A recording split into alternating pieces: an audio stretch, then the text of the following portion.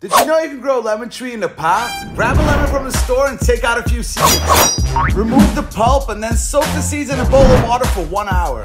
Place the seeds on a wet paper towel, fold it a few times, put it in a Ziploc bag somewhere warm and dry. In about 5 days, the seeds will root. Plant them tail down into a pot with soil. Keep the soil moist and it'll grow into a seedling.